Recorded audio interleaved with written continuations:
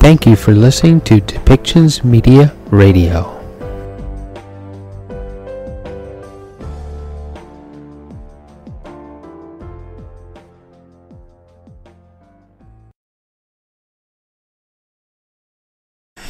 Welcome back to Depictions Media Radio. I'm your host, Michael Clogs. The WHO held a press briefing about supporting Ukraine, as we know that through UN reports and other reports from other countries, getting aid to civilians, medical aid, and medicines to some of the areas like Mariupol, and stating outrage over some of the attacks on civilian sites such as hospitals and refugee lineups as they're trying to leave the country or trying to get people to safety, is against the rules, international laws, and probably, if we really think about it, common decency. And these people mean no harm to any of the Russian soldiers, and those carried in hospital stations are also required to offer aid to injured Russian soldiers as well. So it doesn't make sense to stop the medical aid or to try to tear down the hospitals that are already there. And yet this is what they've done, and this is some of the things that the WHO are trying to address and trying to bring to light. You will hear questions about that and other things in this next press briefing, and there will be some questions about the legalities of it, which while there are answers to those questions, and some of the WHO experts may be able to answer on the morality of it, but the legality of it will be left up to, as you hear, left up to the IRC about how to address what is a war crime and what isn't a war crime. So let's listen to what the WHO has to say about getting aid into the Ukrainian civilians and refugees.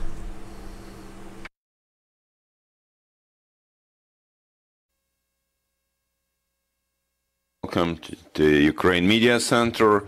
I'm Olga Temanova, and now in our Media Center we are to meet our guests from the World Health Organization and the Minister of Health. And now I'm to give the floor to my co-moderator, Dr. Margaret Harris.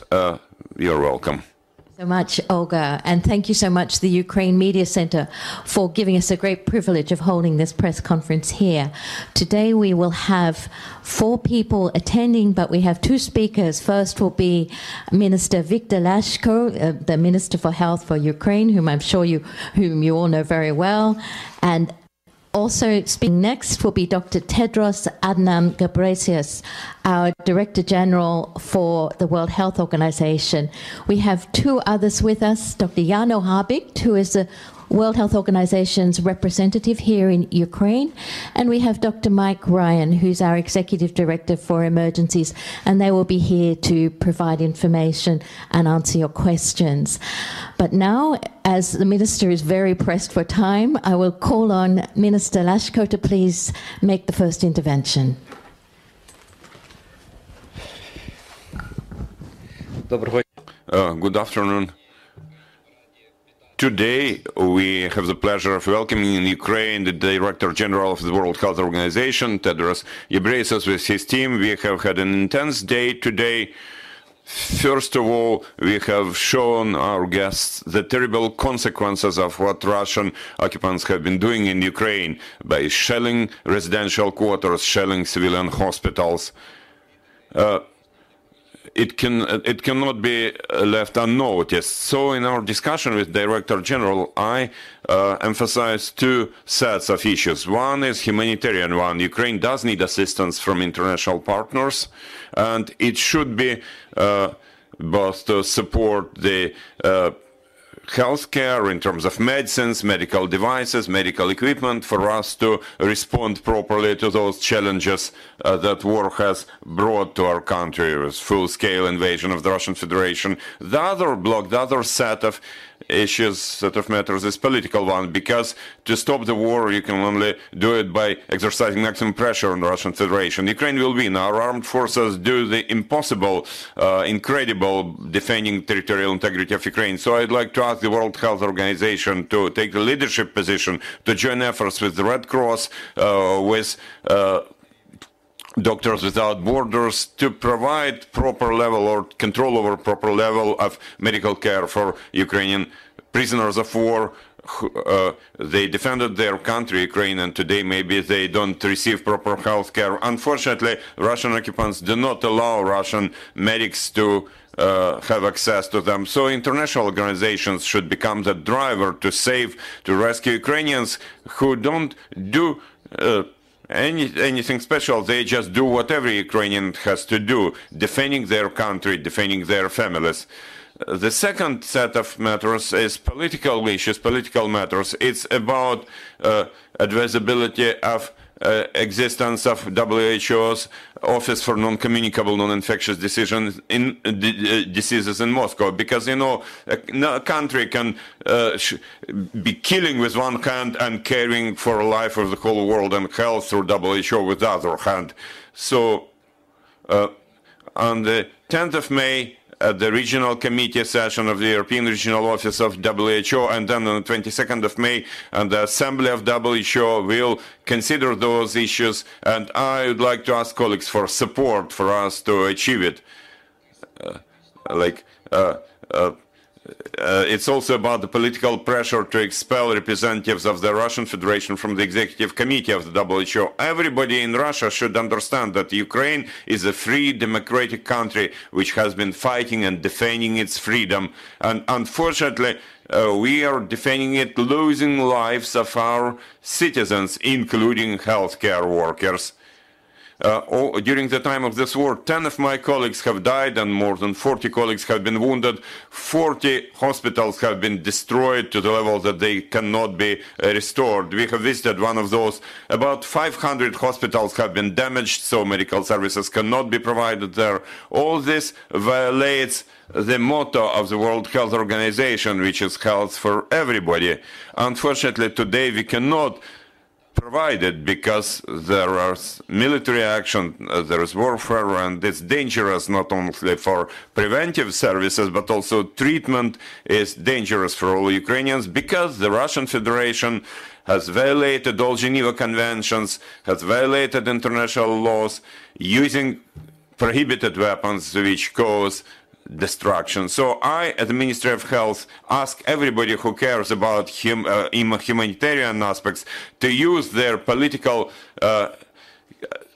factors to maximum extent, to do everything possible and even impossible to stop war in Ukraine. That Russian Federation should leave the territory of the independent, free, democratic Ukraine. Thank you for attention. Minister Lashko, and now I'll call upon Dr. Tedros Adhanom Ghebreyesus, the World Health Organization Director General, to make his remarks about his visit here in Ukraine.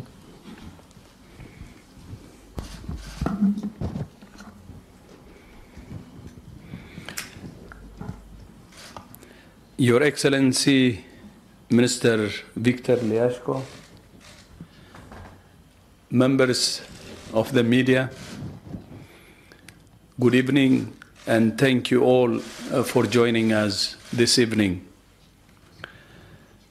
I have spent the last 2 days in Ukraine and have been deeply moved by what I have seen and what I have heard. I have also had the honor of meeting with Prime Minister Shimhal, Deputy Minister of Foreign Affairs Zaparova, and others. We discussed the health situation in Ukraine and how WHO can best support the Ministry of Health to deliver care in conflict areas, as well as to sustain care for those who need it throughout Ukraine. My time here has affected me very personally.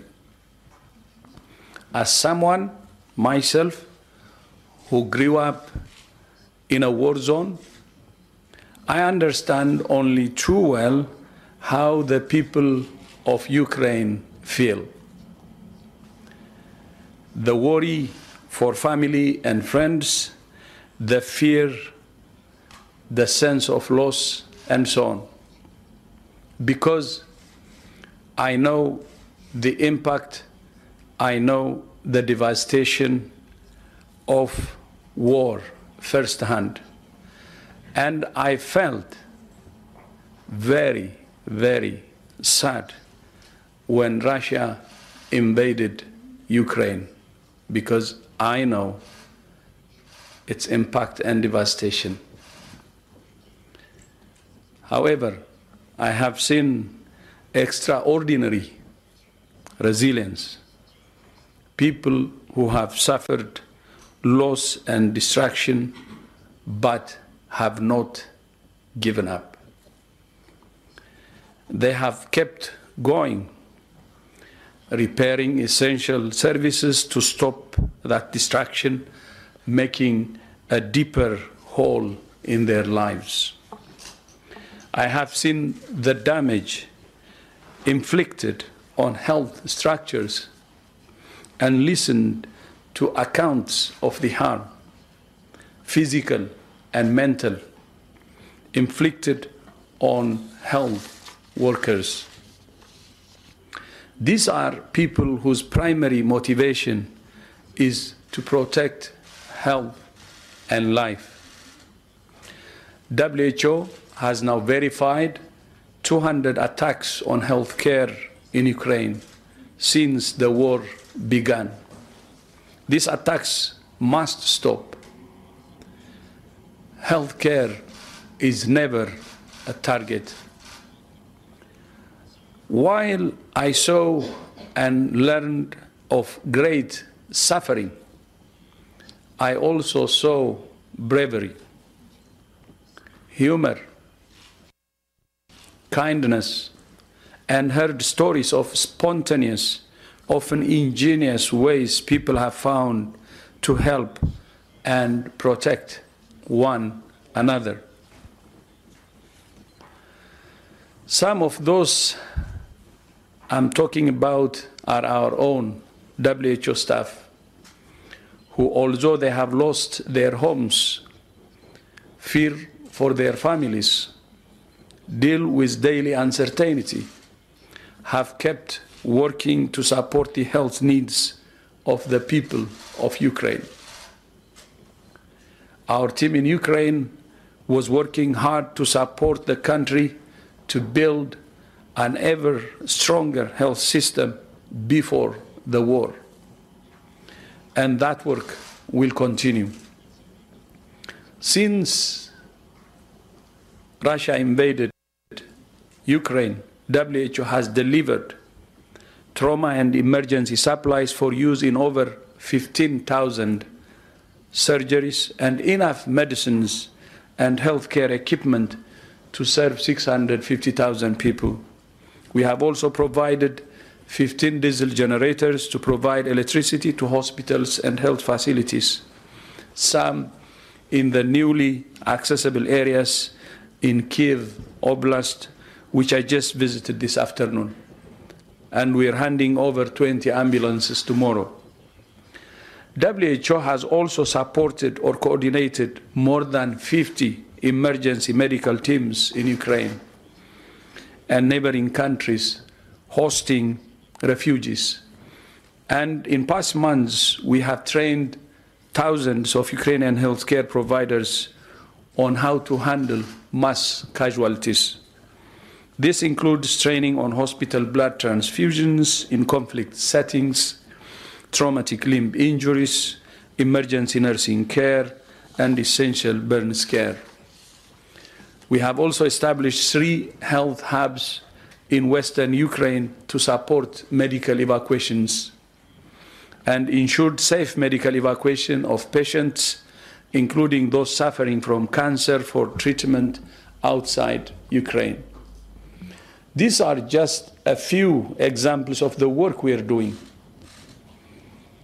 I have been very moved by the resilience of the Ukrainian people, the bravery of Ukraine's health workers, the dedication of our own WHO staff, and the commitment of the Ministry of Health under his leadership and the government of Ukraine to protecting health in these terrible circumstances. My message to all the people of Ukraine is that WHO stands with you. We will do everything we can to support the government in its efforts to treat the injured, maintain health services, and to repair and strengthen Ukraine's health systems. But there is one medicine that WHO cannot deliver, and which Ukraine needs more than any other, and that is peace. So we continue to call on the Russian Federation to stop this war. Thank you. Dziękuję. Thank you, Dr. Tedros. I'll now open the floor to questions. As I should remind you, both speakers are very pressed for time, so we will not be able to ask many questions, but please give your name, your media outlet, and please indicate who your question is to. I'm looking at the floor now. I can see Якщо можна, пані Маргарет. If possible, Margaret, now we will start with Ukrinform, Ukrainian National News Agency. We have two questions for Director General, and the questions are as follows. How WHO handles the issue of catastrophe in those occupied territories, the shortage of medicines, shortage of medical staff, and how the WHO responds to the needs of Ukrainians in the occupied areas, occupied by Russians?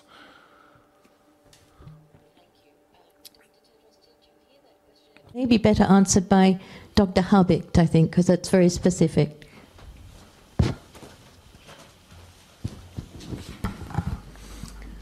Thank you for the question.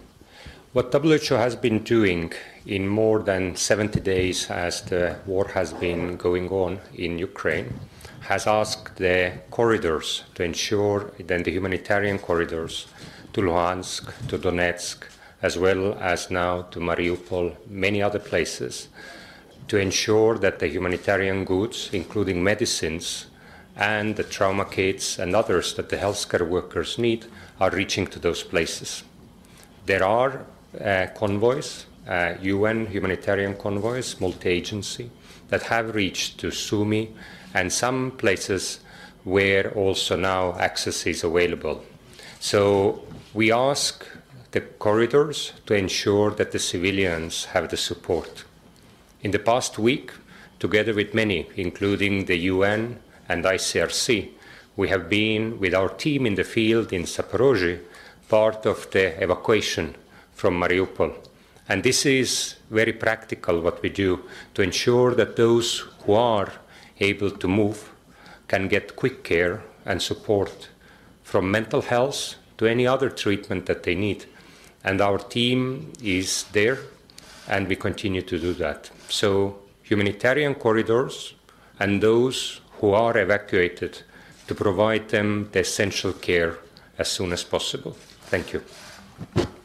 Thank you, Dr. Habicht. The next question. Hi there. I'm Bardi Afshin from Volent Media, Iran International. Dr. Tedros, Dr. Ryan, Dr. Hayes. It's good to see you after 2 years, which hasn't been really easy for you. And I do appreciate you did put your heart and soul to tackle a world pandemic. My question is, would you consider targeting healthcare facilities an act of war, a war crime? Thank you. I think this might be one for Dr. Ryan to answer.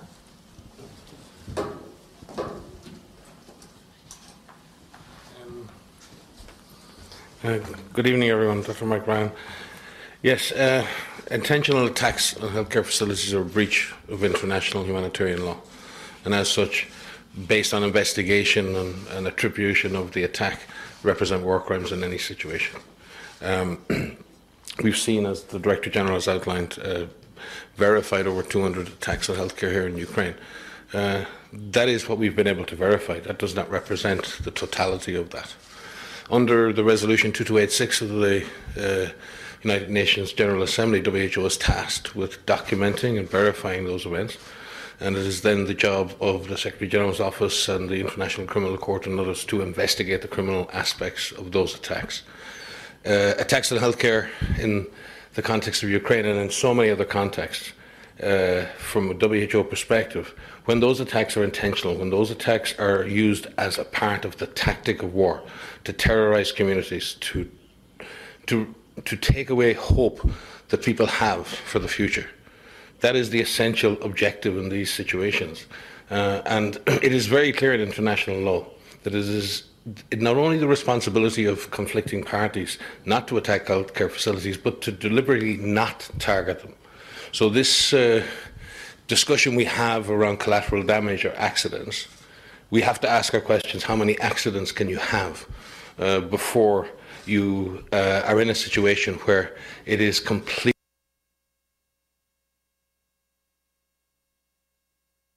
and utterly unacceptable? And the Director General has said this on so many occasions: utterly unacceptable to deliberately target healthcare facilities and the health workers that are in there, the patients that are in there. So from WHO's perspective, we continue to document and bear witness to these attacks. We will continue to publish on these attacks, and we understand and we trust that the UN system and the International Criminal Court and others will take up the necessary investigations in order to assess the criminal intent behind these attacks. Thank you, Dr. Ryan. The next question in the room.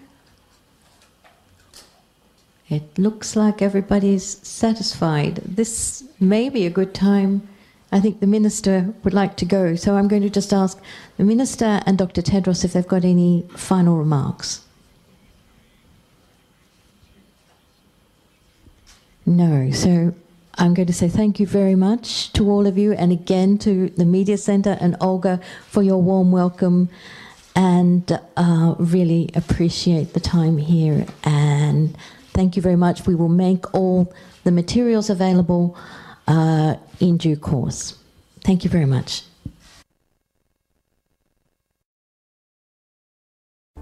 This show has been produced by Depictions Media. Please contact us at depictions.media for more information.